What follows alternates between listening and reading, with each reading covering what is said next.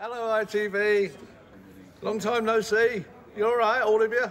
He's back. Rags. After decades away from our screens. How have I suddenly got involved in this show? I'm supposed to be behind the scenes.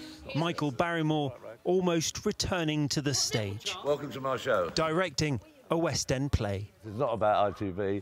This is not about me. It's about these eight youngsters who are going to get up there tonight and hopefully do what I've asked them to do directorially. What's it like directing? Because you're normally in front of the camera. When I'm directing them, I'll do two act like this, and I'm saying if you can't get it, just copy what I do. Ladies and gentlemen, in the 1990s, Michael Barrymore. He was one of the biggest stars on TV.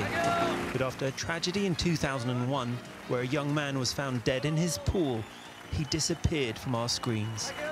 Over 23 years since I've done any full telly, when your confidence is smashed like that, the confidence it takes to get up there and work the way I work, which I'm trying to still into these, to be brave on stage, to jump and not know where you're going to land and trust that the forces of the universe will conspire to make it happen to you. Barrymore's universe now shines on TikTok, getting viral views in the hundreds of millions. The main thing about TikTok is that it reconnected me with my audience. It's amazing. If TikTok, if that particular platform had been around 20 years ago, I would have chosen it over going in the studio. Over ITV? Well, I was working for ITV. How are they?